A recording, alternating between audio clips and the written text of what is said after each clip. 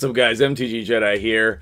Pretty exhausted and sunburnt all over the place. So I'm gonna take some time and rest. Hopefully we'll still be streaming later today. So come on out for some shard pulls.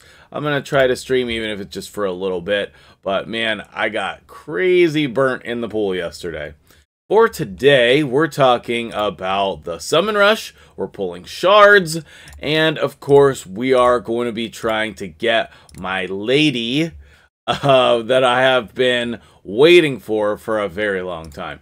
So, Minaya, she's not the best. She could use a huge buff, but it is a champion that I've always wanted on my account.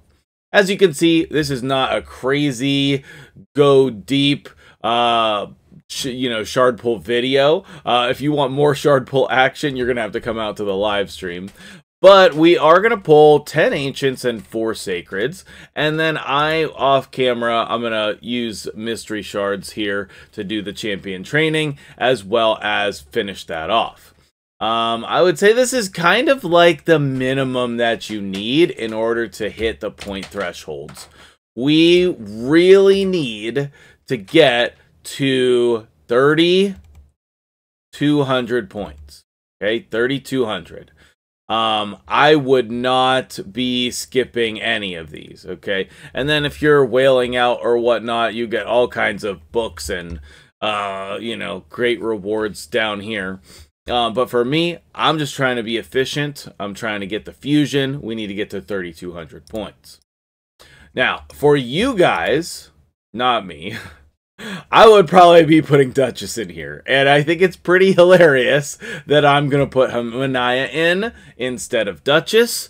If you have Duchess, like maybe you really want Brogni to go with your Wixwell, you want Eva for some other Hydra action. I do like Kaja, she's good, but I would say she's not as good as these other champions.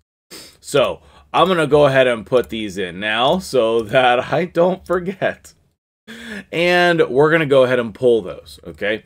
Now, if you have been following my fusion guide from yesterday, then you know that the Dungeon Divers started today, and today is the day you should start your champion training and your Ice Golem tournament. Preferably the Ice Golem tournament today and the champ training tournament tomorrow if you're hold up on energy. I really just want to run more Sand Devil, but I need the points for the fusion. So we will be doing the champ training and the Ice Golem. I'm probably after the video just gonna let my Ice Golem team run. So and also that's a pretty accessible team with RTAC and whatnot. I mean, the gear is the hard part on that team. So anyway, we have switched to 128 the other day pulling shards, and we were pretty lucky. So let's do that today. As always, let me know how your pulls went in the comments below. We'll celebrate or send some empathy no matter what the situation is. I'm so excited to hear about your crazy pulls. And I remembered today, so let's do a gem giveaway in the comments below. Put your player IDs down there, and we'll get you some gems. 540 gems. Just for 2 seconds worth of effort, you'll be entered into that giveaway. Here we go. So, 110 pull, I'm not using gems or anything. We would be getting extremely lucky. We did get an epic. I thought we were going to get all rares there, which is fine. Rector, I'm not sure I have her +4 yet. And then 4 sacreds. What kind of shards are you pulling today? I'd love to hear from you guys.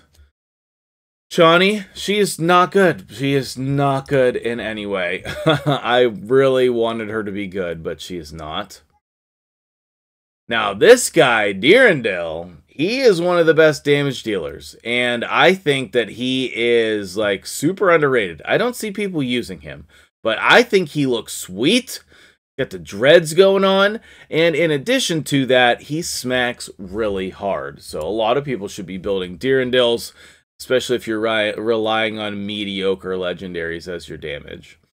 Corpse Collector, I did level 1 up for some possible uses in Cursed City. Not sure if I'll get to that or not, but I did level 1 up, and no legendaries.